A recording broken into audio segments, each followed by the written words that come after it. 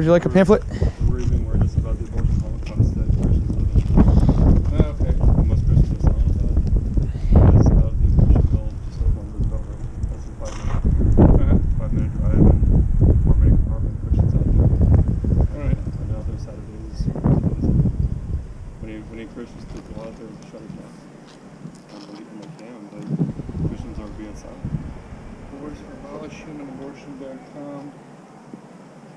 So this is a pro-life church, you know that? Yeah, that's the problem. Pro-life churches ignore the genocide. They belittle it with their efforts. They throw little token efforts at it.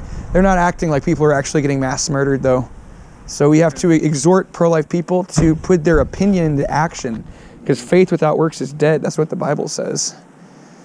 I'm good. Well, yeah. The Bible says to deliver. We're all down with you, man. We're on the same team. Well, where were all the people at this church yesterday when they were slaughtering children down the street on Roosevelt Road?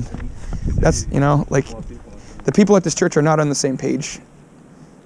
And that's we need Christians. So we're on the same page.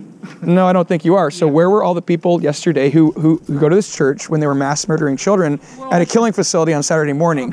What were they doing on Saturday morning when they were mass murdering children nearby?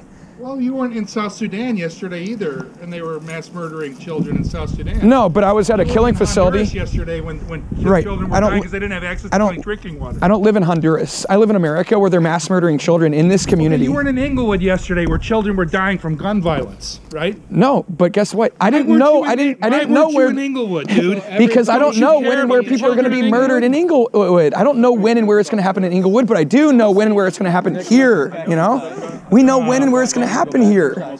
And people can easily understand that, but they can do a quick Google search and find the abortion facilities, but they don't. And you know what? You can stand here. And you can do this. We're not going to stop you.